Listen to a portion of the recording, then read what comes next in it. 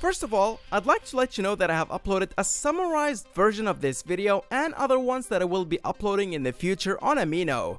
It's an app that allows you to share your interests with everyone online. Just look at this guy who made an entire video showing how he made Kung Lao's hat and Shinnok's amulet using very simple tools that you can find at home. If you're into all that stuff and more, simply download the app through the link provided in the description below, and please don't forget to check out my page at GameLution. In today's video, we're gonna be exploring Kotal's Coliseum, one of the most monumental places in Outworld, and it's the stage where Shao Kahn himself was defeated at the hands of Kitana and her allies in MK11. From this day on, may all our peoples fight together as one. Looking at the background of this stage, I gotta say that there are a lot of things happening at the same time. The first of which is this gladiator riding in a chariot that you can see right now. Like in MKX, things usually disappear as soon as they're out of the player's point of view, and we'll see more examples here in a minute. Going back to the center of the stage, there is a pit out of which different creatures come out, and I'm sure you've noticed this while playing in the past. It didn't take very long until a huge headless dragon comes out, and it simply eats a fallen Outworld soldier and flies away with it. And once again, it disappears as soon as it's out of the player's view.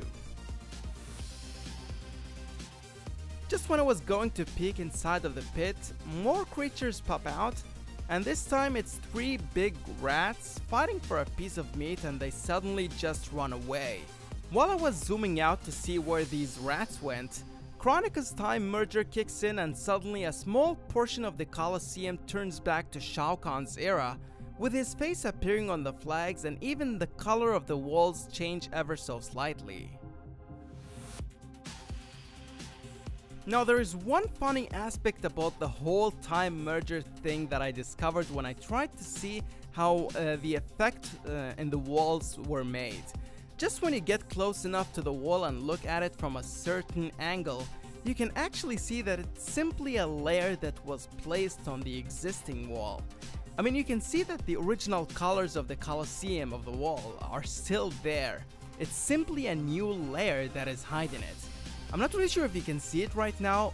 I'm trying to give you the best possible angle here. In other words, it's all make-believe, guys. Who knew that Kronika was able to cheat us all the whole time by making us think that she really did rewind time? It's a lie, guys. In reality, all she did was only place a layer on the things that were already there. What a disappointment, right? At long last, you see the pattern. Anyways, looking at the spectators, you can observe that they are just 2D textures that are duplicated throughout the arena. Right across from the players, there's a special seat, which I believe is where the Emperor sits, to witness all the fights, executions, and all the other interesting stuff that takes place regularly in Outworld.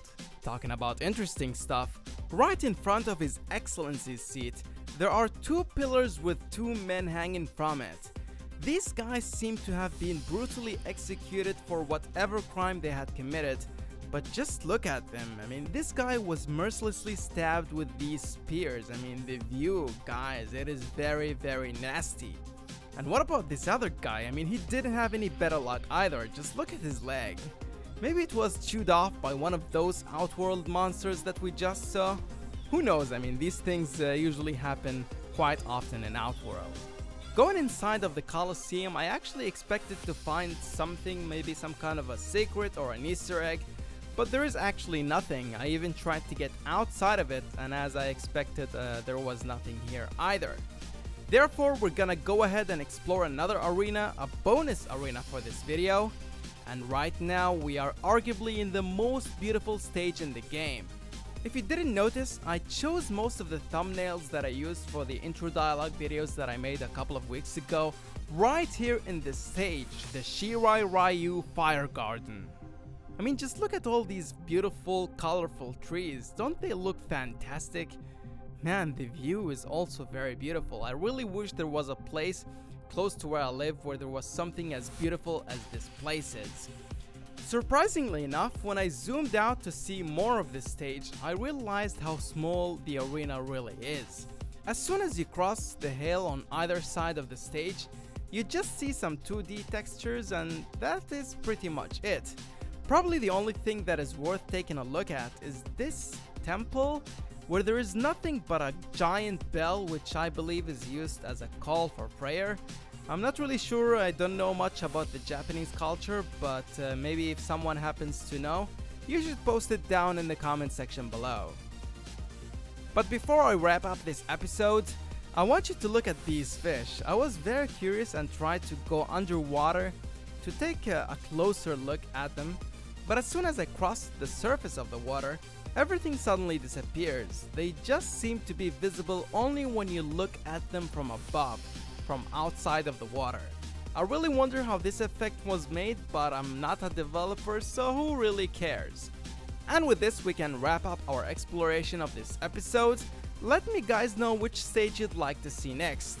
And I would also like to give special thanks to Codename Gamma, who made this tool for me to be able to produce all this free cam footage. Thank you very much, Code Gamma. Link to his channel will be provided in the description below, so please check it out. As usual, for more, make sure to like the video and subscribe to GameLution.